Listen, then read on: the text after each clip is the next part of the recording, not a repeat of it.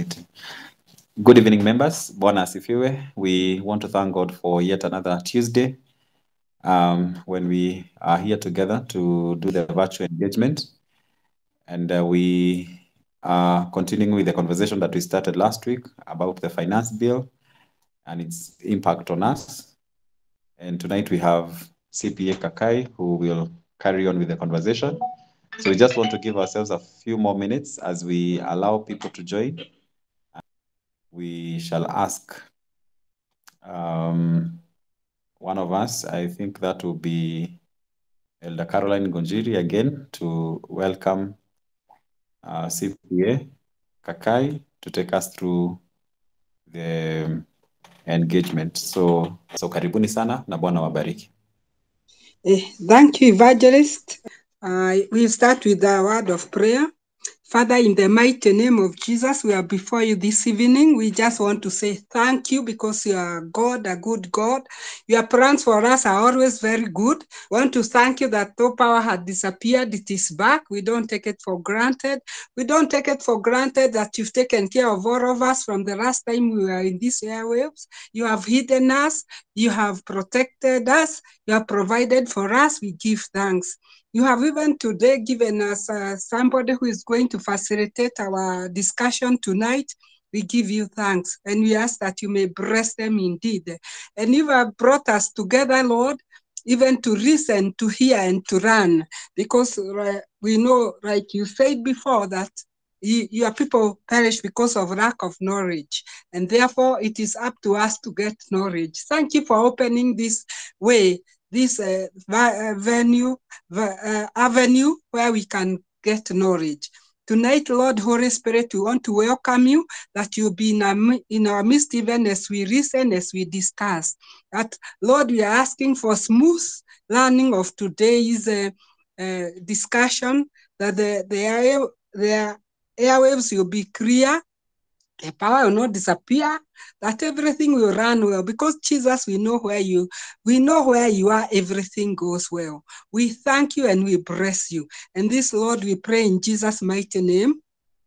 Amen.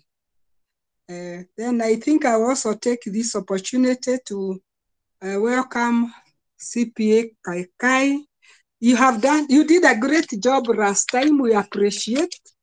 Then we had a bit of disruption. We couldn't understand each other, but today with God's help, I'm sure we shall understand each other. We appreciate you. We appreciate the knowledge that God has given you, and the fact that you are also willing to share, that we also don't take it for granted. So feel very welcome to pick up where you left last week. And we also want to acknowledge Mureithi, our very own, who did the connection for us. Mureithi, may the Lord bless you too. We are supposed to share what we have, and this is what we are doing. And Lord, we want to take this opportunity to also welcome all of our members who are able to join us tonight. I'm sure we are going to have more. It is always good to have knowledge. And then God also gives us wisdom, but he expects us to look for the knowledge. Thank you very much, Evangelist.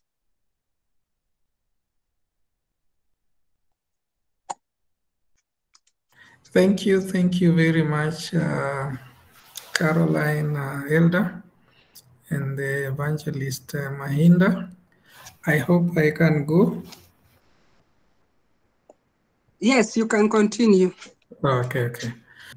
So thank you very much, PCA Sukari. I didn't tell you last time that I have known PCA Sukari for the last 6 years. This is my 6th year. Actually, my daughter was there from 2018, and she did her class 8 on 2022. And of course, she made it and passed. She's now a Form 1 student in at Moya School, Kabarak. So, of course, I've been to the church, I've been to the school. So I'm one of you in one way or the other. So my colleague, Michael Murithi Mwangi, is a colleague and also a colleague in the profession. So those are some of the issues that I didn't expound. Now, if I may ask, are we able to see the screen? Am I, the word should be Impact of Finance Act 2023.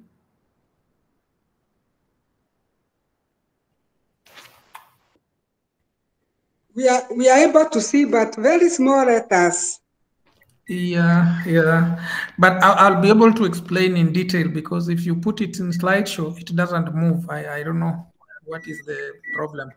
But then last time I was particularly on the tax proposals and tax effects that were in the Finance Act that had been adopted for that very Tuesday. But today I'll be specifically on the impact of the Finance Act and how we are going to be affected in one way or the other, positively and negatively. So I'll move. One, the presentation will be more of a discussion at the end, but I'll take us through in three forms. One, just a quick introduction of the budget process, the figure, which we had also looked at, but just very briefly. And then I'll look at the key discussion points in terms of the Finance Act, although it has had a court order to stop its implementation a little bit for up to tomorrow. But of course, IPRA has gone ahead and defied the court order, and the fuel prices are already up. And then, of course, I'll have what we call other matters, and then the final thoughts on the entire Finance Act 2023. Of course, it will have to be implemented in one way or the other, because it's a revenue-raising measure for the entire budget. So the budget for this year, like I mentioned last time, just to be able to remember for those who may not have been there, this budget is a 3.67 trillion budget with a projected revenue collection of 3.1 trillion, which implies that there's a deficit. But the total budget is 4.4 trillion, because in the budget we have the 850 billion, which is the principal debt redemption. I mean, the debt we owe both domestic and foreign debts. It's around 850, which has been budgeted for repayment. And of course, we have the interest on payments of the debt, which is around 775 billion. So when you take 3.6 plus the principal debt redemption of 850 billion, then you find the budget being 4.449, a little bit higher by around 0.4 billion, a trillion of the compared to last year. This implies that there will be a budget deficit in terms of collection of around 718 billion. But the year that has just ended, that ended on a Friday, was it Friday 30th? It had a fiscal deficit of 840 billion. So there is a little bit of a reduction there. But when you add up the 7.8 billion deficit plus the 850, you'll find that again, we need more money to finance the burden of debt and the budget deficit. The other issue now, I will be specific, you can listen to this.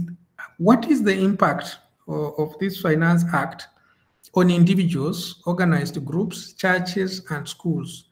And these were specific questions which came across from the membership, and even as our very own thinking, and specifically for through the evangelists, we coordinated and arrived at some of these very important areas. One of the impacts on the individuals, groups, and churches is the 16% petroleum levy, which of course will increase will lead to a high cost of living. Automatically, that has already happened at the pump. You will notice that the petrol product, the petroleum diesel, and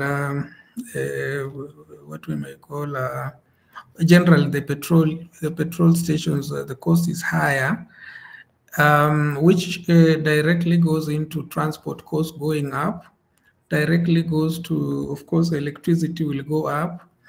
The movement of even the farming area in terms of tractors will go up because of this. So generally the increase from 8% to 16% VAT automatically brings in what I may call inflationary pressure. And of course a higher cost of living. So you'll realize that with the VAT going up, then the basic commodity prices of goods, if you go to a supermarket, the effect would be that the prices would have an extra 8%, although the government has been arguing that it's not 8%, it's 6%, because there was a reduction in import declaration and railway development levy. And then the other effect on individuals and churches, members of PCA Sukari, is that we have the housing levy 1.5, which will of course reduce the disposable income for purposes of for employees who are salaried, because this is to be charged on gross salary. So even if you have other loans which are being deducted, this goes to another 1% of your gross salary, and reducing your disposable income. And in this case, even the employer, of course, I'll talk about the employer. Employer has to contribute the same. Once the disposable income is reduced, of course, we are looking at the church and any other organization or people who receive donations, who receive tithing. The generosity factor will also go down in terms of the reduced disposable income. School fees payments, parents' ability to pay for their children will also be a real issue. Although the schools may also benefit from this Finance Act in what we call clean energy, that the government has always been focusing on when you look at the entire act. Number two is the impact on employees, like I already mentioned, the housing levy, 1.5%. The initial one was 3%, but with a cap of 5,000. Employer took 5 on the higher side, and the employee took 5. Now it is not that way. It was initially a contribution where in 7 years you could get back your money if you are to withdraw from the contribution, or if you retired. Now it's a levy, so it's more of a tax on the gross income of the employee. Then automatically it reduces the disposable income. Employees also, there is the question of 32.5% pay as you earn and 35% pay as you earn, which has been introduced for employees earning 500 to 800 Kenya shillings. The PAYE rate now is at 32.5%, while those earning above 800, it's now 35%. And I just need to mention that you will realize that as this increases, this is on the gross income. As this increases, 1.5 is on gross income. And then, of course, you had the president, and I talked about this a little bit last time, where the president is mentioned about increase in NHIF to 2.75%, which is on gross income, again, like the 1.5%. So a Kenyan would be said to be highly taxed in such a way that if it is 35% of PAYE plus 1.5% of housing levy, that becomes 36 let's call it 36.5 plus 2.75, call it 3, that brings it. So you'll be taxed like as an employee to the tune of 40%. But you have to remember that again, you'll be getting an effect on VAT as you move out. The disposable income has reduced, but you go to buy something, 16% VAT is there.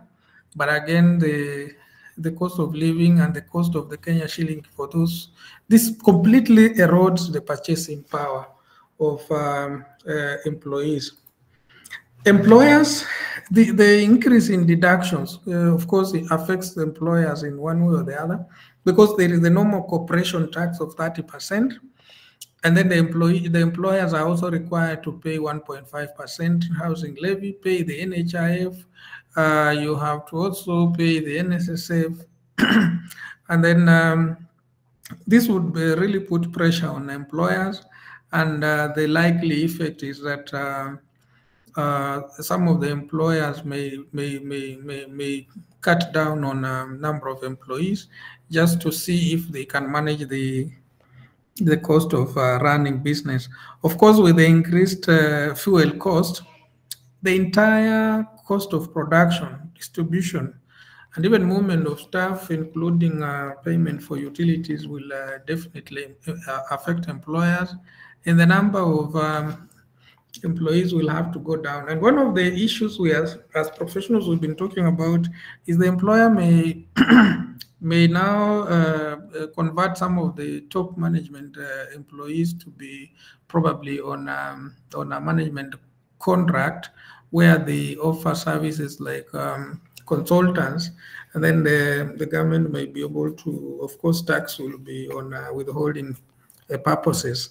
So the government may end up losing the 1.5% as the employer saves it, or whatever arrangement may be, which means generally is that we shall lose jobs. And then there is the question of the retirees. There is a tax relief of 15% on post-retirement medical fund. Of course, we know as pensioners when they get old and all that, it has been a bigger issue. So there is an sort of an encouragement by the government that they give a tax relief on post-retirement medical contribution by employees of course, for the future of the pensioners. But the pension bill, you'll realize that for those who've just retired recently, the bill is going so high. The teachers and many other civil servants, the budget strain has been there on getting the payments for pension. So this is another issue that is likely to really affect the revenue collection targets, which may not be met. And if they are met, the huge impact on payment of pensioners would also arise. Now, on investment, the effect of the Finance Act is huge. We have the question of farms depending on the incentives on the local manufacturing. The Finance Act seems to encourage investment through various deductions, various discouragements. For example, iron and steel, the government is imposing through the Finance Act an excise duty on imported iron, which implies that they are encouraging local manufacturing. Imported fish, excise duty on it. There is imported furniture. You heard the president talk about timber and furniture at 45%. The imported paint, varnishes, and related products, 15%. And then, of course, assembly of electric buses, motor vehicles, and the LPG, leading to green energy where we have zero-rated LPG. But having said that, you will notice that, and I'll talk about it again, that Kenya mostly is a net importer. Some of these things we are discouraging, but at the end of the day, some of them have to be imported. And at the end of the day, you'll realize that the imported goods with these taxes will be so high when the local production cannot meet that. Now, rental income and landlords. The Finance Act has reduced the rental, residential rental income from 10% to 7.5%, which is a welcome move to the landlords. But it's meant, of course, to encourage compliance, whereby more landlords will be able to pay the 7.5% of the tax. But the question of whether the reduction of the rental, residential rental income tax from 10% to 7% will be will help. I mean, will reduce the rent for those who pay rent is another question. Probably landlords may need to reduce rent, but again, you'll realize that rent never goes down in this part of the world. The other question, as professionals, we've been asking, if we are reducing the rental income from 10 to 7.5%, it may be a welcome move, but what is the impact? Is it likely to bring in more taxes? Is it likely to bring in, more compliance or not? It's a question which is still debatable.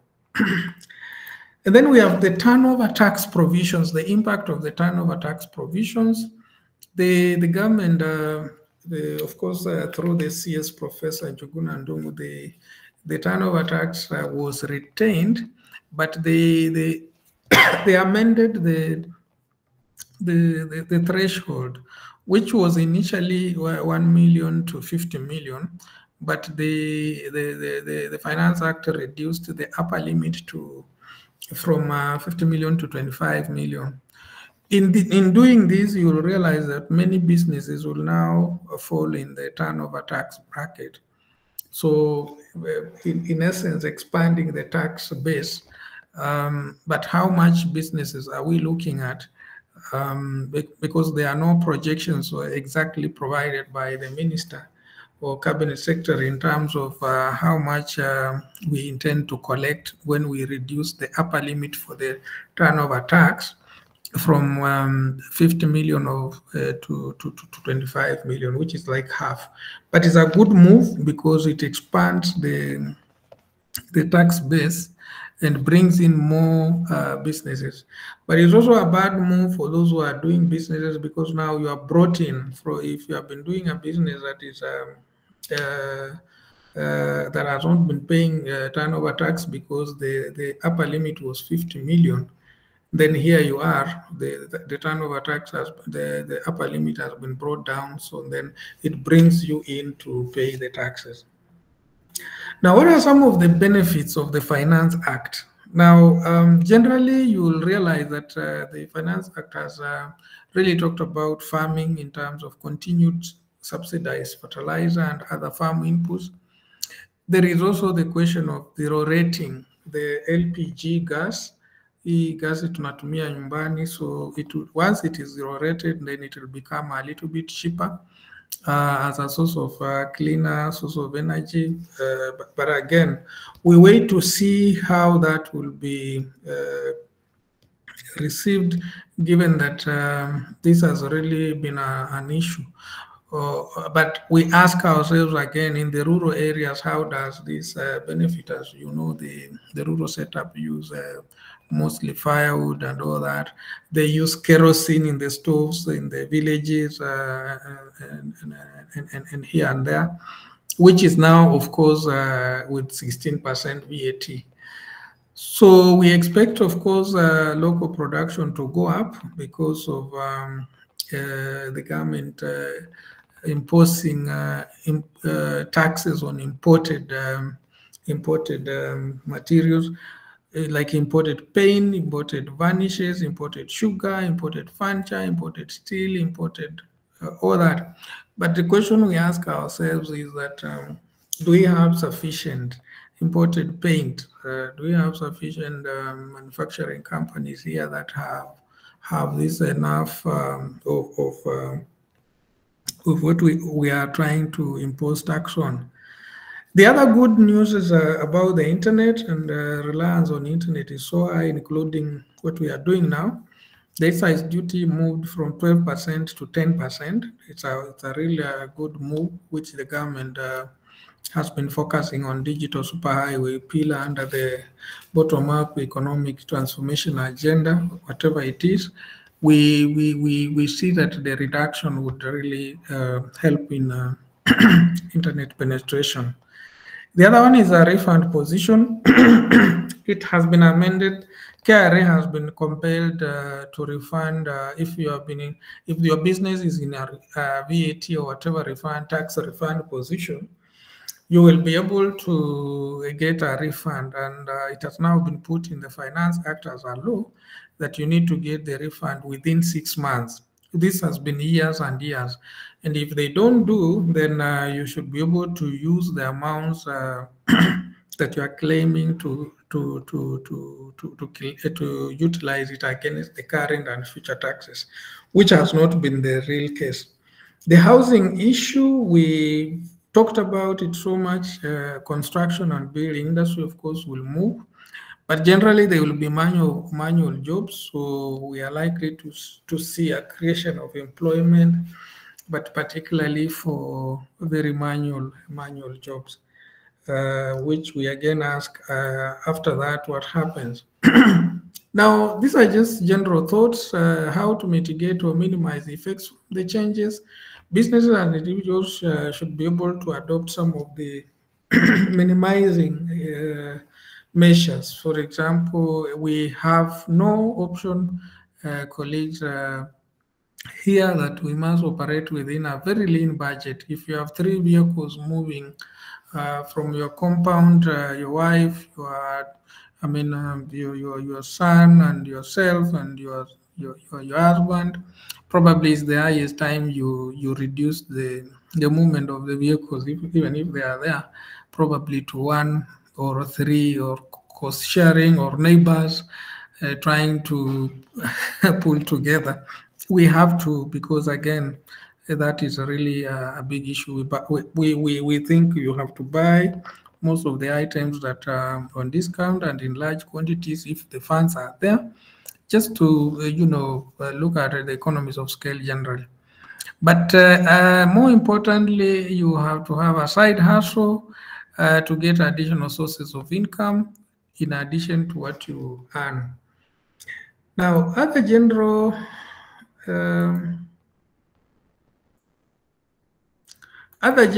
briefs is that the Finance Act has now opened up. It used to have this issue that tax records or financial records must be kept in Kenya. Now it can be kept anywhere, including the cloud, anywhere outside the country.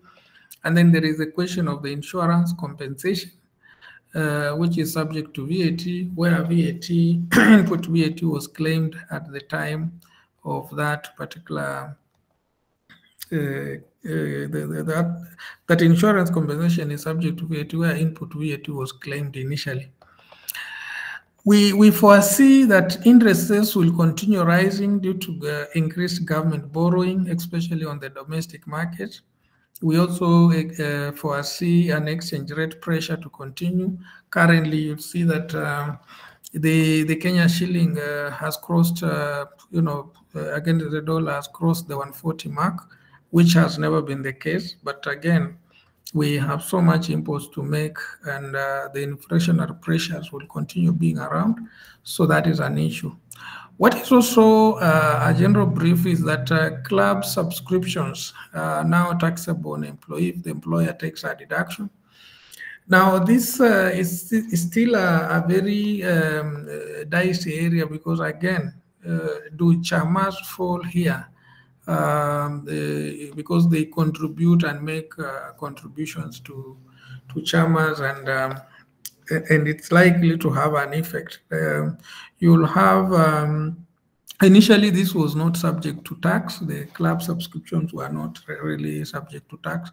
So they have brought in more tax collection points through the sports clubs and the rest. But again, what we are saying is that in the Act, what is also interesting is that the Commissioner of Income Tax, KRA, can assist foreign authorities, foreign countries to collect tax. This, we are looking at it like it will open an avenue for even us, Kenyans, the Kenyan authority, Kenya Revenue Authority, to be able to get assistance from foreign countries to collect tax that is probably kept out there. General outlook and other scenarios, we have to make a lot of invention. These are tough times. Innovations are likely to increase because we have to find a way of surviving in this very tough time, because you will realize that it's not going to be so easy. Now, some of the thoughts, not really final thoughts as it has been put, we foresee as professionals compliance challenges in collection of taxes. When you are overtaxed, you'll find that Kenyans will find a way of evading tax. They will find a way of avoiding tax. And I've seen this very quickly. It's happening that you'll find a shop has a pay bill, but the same shop has opened a Safaricom, agency. So you go in and you want to buy. I saw it recently, as early as last Saturday, where you go to a shop, you want to buy a spare part or anything. They tell you this is the price. If you have to pay through the pay bill, then we'll charge you the taxes. But and the price will be this. But if you want to buy directly without going into the teams, then withdraw the cash. So compliance issues and evasion, avoidance is likely to be there. The Kenya Revenue Authority is likely to be under a lot of pressure, and they may be so aggressive in collecting taxes with this Finance Act, and actually lose the human face, and they may close businesses here and there. So businesses are likely to close due to pressure on tax collection, and of course this is common. As businesses close, we lose employment income. We also lose the very tax that they are looking for to collect. The loss of employment, this is going to happen. We cannot run away from it, because companies are going to cut costs and move to management arrangements, like I already mentioned. The cost of imported goods will have to increase, because remember, we are more of a net importer in most cases. So the cost of goods, because we have tried to say we are creating a manufacturing setup, but we are not yet there. So we still have to import. Of course, food production, we expect it to increase with the subsidies to the agricultural products and other. But consumption taxes like VAT and excise duty are likely to reduce because there is no disposable income from the salaried or employed people, or the disposable income has reduced. So you realize that consumption's taxes like VAT, you will reduce, because you will even reduce your budget as you move to the supermarket or any shop. You'll buy sparingly, not as it used to be. There is a likelihood that the impulse buying is not likely to be there again. From a foreign direct investment perspective, Kenya may be unattractive to potential investors because of what they may call, what they may view as a high tax jurisdiction. So foreign investors may actually move out of the country, or those that intend to come then will be, of course, unable to. The cash flow implication on businesses, that is likely to happen. You'll realize that we are required to pay or remit withholding tax within 5 days. They had put 24 hours, but now it's 5 days. Initially, it used to be the 20th of the following month. That's when you are to remit and file. Of course, there is the good news on the reduction of import declaration and the railway maintenance development levy. But generally, you'll realize that we should be able to finance our debt if we collect these funds very well. But of course, we have to support we have to direct the money to projects that can have some high return on investment. But the public debt pressure is with us here, and it will be here for some time, not a very short time. And the problem we are having is the crowding of domestic lending. If you remember the days of President Mwai Kibaki the late, when he took over power, his economics were very interesting. The banks would walk in would follow you up to, we were saying the banks were hawking loans to people. Right now, if you walk into a bank and you want to get a loan, it is just not, they look at you like, what do you mean? Because they are lending to the government through the treasury bills. But the banks are also very careful to lend to the government. They are not lending to the government through the treasury bills that are long term, it's just short term. And the interest rates are so high. So again, businesses are not able to borrow, or individuals are not able to borrow from banks to be able to grow the economy. I would want to stop there because of time and request if there are any discussion points, comments, clarifications, questions, and then we can be able to discuss here and respond to them today in the remaining minutes to the 9 p.m. time. Thank you. Back to Evangelist Mahinda.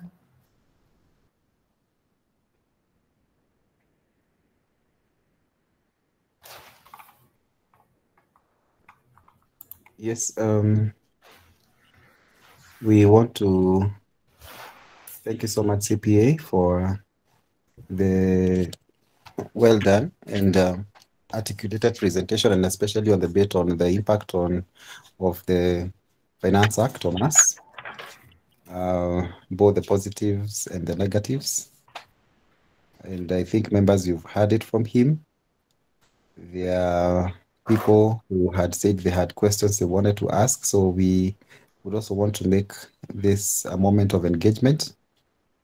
So just in case you have a question or a clarification that you may need, or even a comment, feel free to share that with us. You can just open up your mic or even write it on the chat section, and I believe our guest tonight will be able to respond to that. So karibuni sana for any question, comment, or clarification that you may need.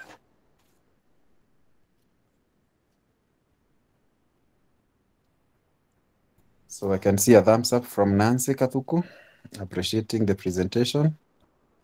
Any other person with something to ask or say, or even add? Hello. Terminus Wambogo is saying on, yes, go ahead. Yes, thank you, Harrison. Thank you, CPA Philip. My name is Lucy. I'm so grateful for the presentation, but I think I have one question. Is it the right time to invest on boards or bills for an individual? And for those who have invested, how safe are we? Thank you. Thank you, Lucy. Over to you, CPA. Thank you very much. I've seen Wambogo with a question on the chat in relation to keeping records anywhere. Initially, for tax purposes, you ought to have had your records kept in Kenya. That is what the Finance Act initially had. But now records can be kept anywhere, including what I refer to as the cloud. And even records kept in other foreign countries can be accessible and can be allowed to be accessed for purposes of tax. So when we say keeping records, there is an amendment in the Act, Finance Act, to allow access to any of the records for tax purposes. Records here, for tax purposes, we look at financial reporting, records, accounting records, and many others that a taxman would want to access in terms of getting an assessment. Number two, Lucy, is it the right time to invest in bonds and treasury bills? And I could add there, is it the right time to invest in foreign currency in this country, buy foreign currency and keep and speculate? Now, I'll be honest with you that currently the treasury bills, especially the short-term ones, are very, very, they have a very good return because we have a very high interest rate. As we go forward, this may come down. So my thinking is the bonds and treasury bills, especially short-term, they are good to invest in because the government, of course, at the moment, the other day they were getting credit from the market at 16 point above 16%. This has never happened to a treasury bill bond, or it has not occurred any soon. So I would encourage that it's the best time to invest in treasury bonds or bills, but short term, because again, if you do long term, then the returns may not be as such. There was a time where the Kenya shilling was actually 100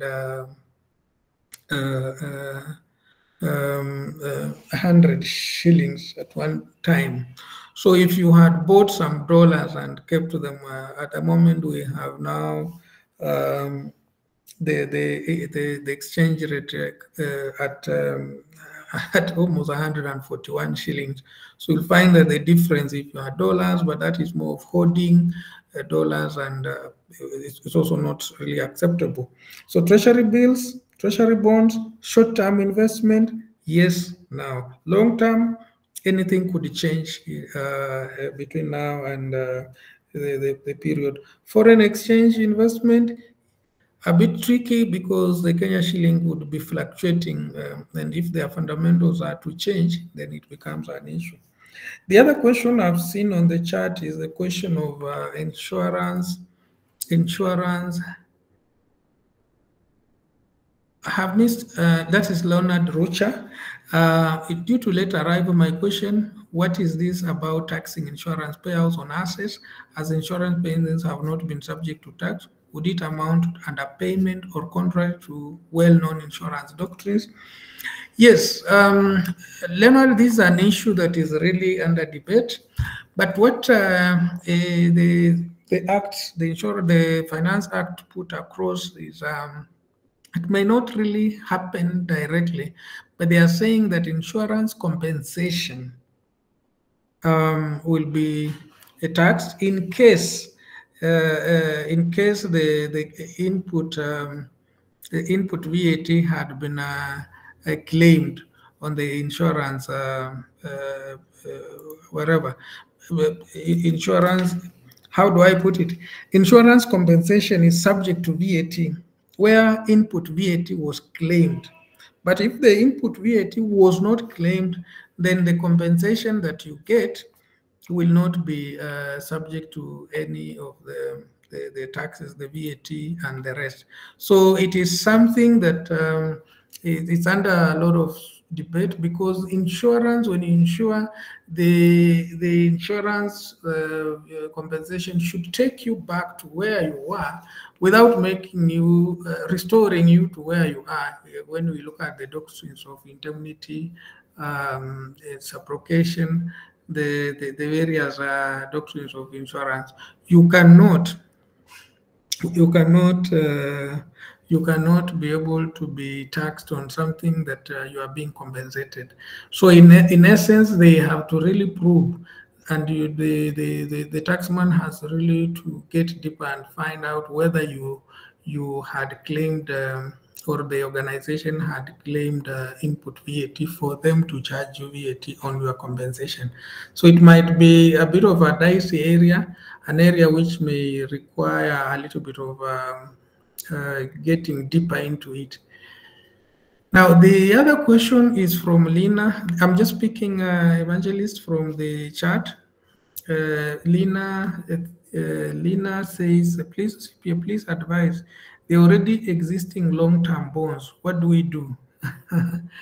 Now, the already existing long-term bonds or treasury bills, of course, there is an interest, a rate under which you got them.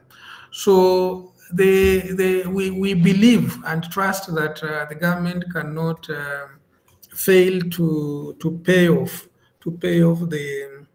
the existing long-term bonds, or the government does not fail to pay back if it borrows. So we are cushioned by that belief.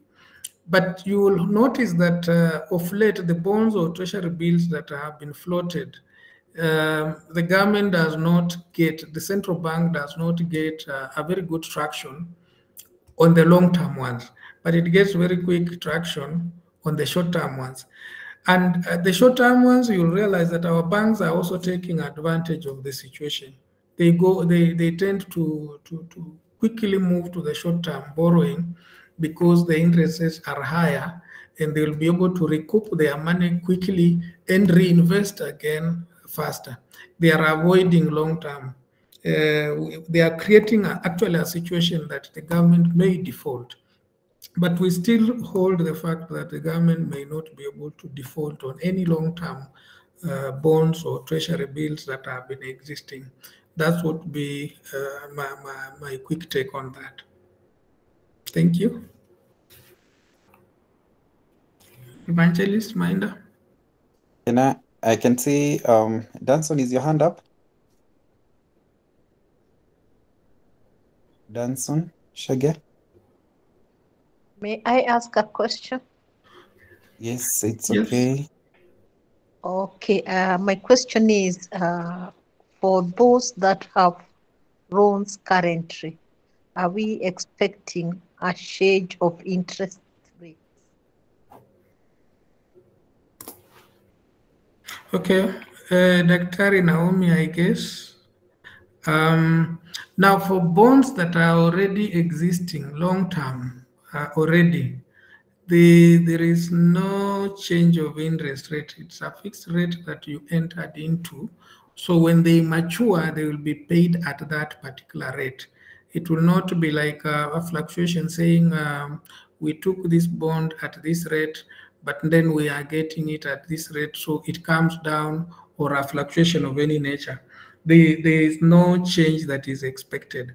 It's just that we are advising from a professional point of view as an institute that if you want quick money, you could invest in short-term bonds and get them back and reinvest. Invest short-term loans, bonds, and then reinvest. Long-term, even you'll realize that investment bankers and even banks themselves, they are playing around with the government because they know it's a desperate situation.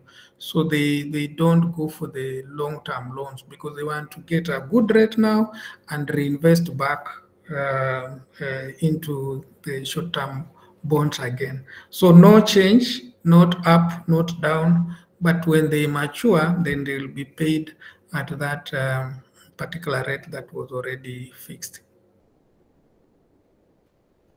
CPA, does that apply also to the loans from the banks? Now, we have what we call the monetary policy issue. You saw the new central bank governor, Dr. Kamau Thuke. They increased the interest rate, the base lending rate by the banks. And if I may ask, if I may respond to quickly to your question and that of Leonard Rocha, who says the issue of commercial bank loans and possible direction on interest rates. The interest rates are likely to go up. In my presentation, I said the interest rates are likely to go up because domestically, in the domestic market, it is the government that is heavily borrowing. So the banks are more interested in lending to the government because they are sure of paying back. But again, the interest rates are likely to go up because the base lending rate by the CBK has now moved up from 9.5 to 10.5 percentage points. So interest rates are likely to go up. And again, you will realize that the banks will be adjusting. The commercial banks have this behavior, which is a bit annoying. You take a loan at, let's say 14%. But when the interest rate go up, when the lending rate, base lending rate by the central bank goes up, they do adjust. They do adjust the interest you are paying.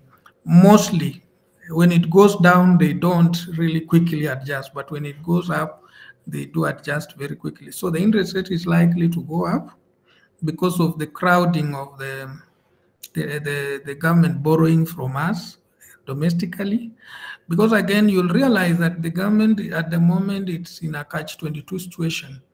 We have sort of borrowed internationally to a level where we may not be able to borrow again. So we borrow most of the time from the local market. That's how I would quickly pick it up. And this is an area which I'm happy because I'm also in those long-term bonds as a person and treasury bills as a short-term treasury bills. And I have a commercial bank loan, which we've already received notices saying that they will be adjusting the rates. And there was a time when even they asked you whether you want to spread it to a longer period for you to be able to repay. But of course, loan defaults are going to be many. In the short run, we'll have a lot of loan defaults. Of course, when people lose jobs again, the loan defaults would increase. We are not seeing a very good situation, but we are hoping that there will be some improvement, especially for cost of living. We expect with the rains, with the subsidy, we are likely to get some food, but on a bigger scale, we are likely to have a lot of inflationary pressure, especially with the increase in VAT on fuel. Back to you, Evangelist. Right. So is there anything else, members? All right, we want to thank CPA Philip for a presentation well done. And this presentation is available because we have recorded, and as usual, we shall post it on our YouTube channel. And you can also access all other virtual engagements that we've done. So thank you so much, CPA, for coming again today. And we hope to keep engaging you in case of any other discussion that goes your line.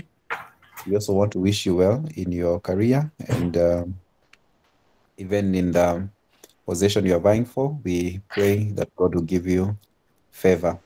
Thank you so much, and also those who helped us to connect with you. Members, asanteni sana for tuning in tonight. Our virtual engagements are back every other Tuesday.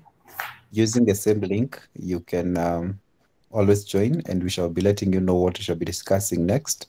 So Bwana awabariki sana, and we want to wish you a good evening, and that the peace of God may be with us all.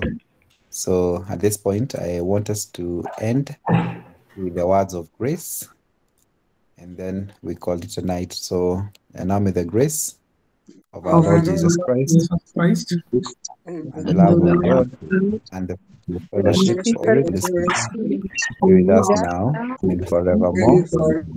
Amen. Amen. Asanteni sana. God bless you. Good night.